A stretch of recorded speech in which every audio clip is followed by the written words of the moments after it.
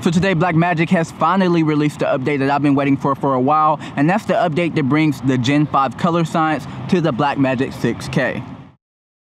So previously Blackmagic has held the Gen 5 color science to their upper end cameras, but today with the new firmware update we're now able to see it on this camera right here. And so in this video I want to show you guys some A and B tests of the older color science compared to the new Gen 5 that comes on this camera now. So if you're not as interested in the color science and the A and B tests that I'm about to show, you can use the chapters below to skip to the other updates that also were released today.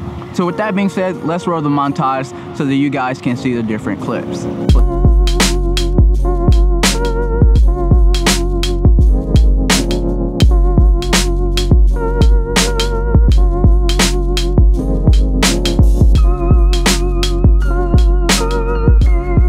At this moment, I haven't seen the Gen 5 color science, but I'm going to be editing this in Davinci Resolve, and I'm also going to be doing the Davinci wide gamut so that it already puts some color and different things into it, and I'm going to be exporting it just like that so that you guys can see exactly how these two images look without any color grading or etc. Now with that being said, I'm also going to upload this video in 8K so that you guys can see as much resolution as you would want to, and also maybe it'll improve the color science a little bit better with the YouTube compression. I don't know, we'll see, but I hope you guys can actually see the difference in the two shots.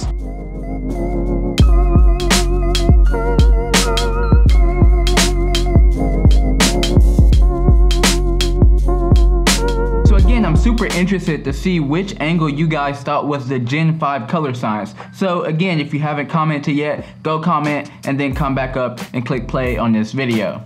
So camera B was actually the Gen 5 color science, which is actually kind of weird because I bet a lot of you guys thought that camera A was the Gen 5 color science. Now in today's video, I just wanted to do a brief overview of all the things that were released today in this update. I didn't want to go into an in-depth review. This is not what this video is at all. However, there will be one of those videos coming out. Now with that being said, there are other things that came out on the update. One of those things being the RGB histogram, which is awesome. Now I use the RGB histogram whenever I'm editing in post, just like a lot of other people who do a lot of color grading, but having this on the camera whenever you're shooting is a huge benefit. Now another thing that I noticed while shooting is it seemed that my LCD on a new update was actually way better than the other camera, the old camera's update, and I think that's because they've also worked a lot on the screen and the way that it looks in the new update. And now that I'm thinking about it, that actually is true, because after reading the firmware update details, they did say that you now can calibrate your screen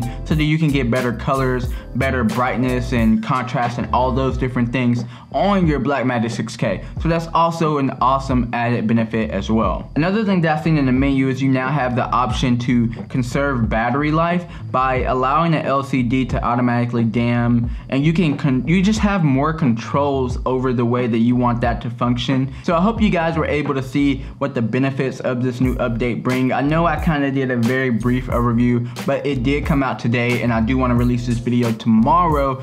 But I also do want to say that again, I'm going to be releasing a kind of in-depth video on this new update, specifically the color science, because again, when I got into post and I was editing these videos to the, the little montage that I did, I was so confused because I noticed that, camera A, which was the older update, looked much better than the second one. And I thought I maybe mixed up the clips, but I didn't. I went back and I checked my SD card and I checked the name of the clips and everything was correct.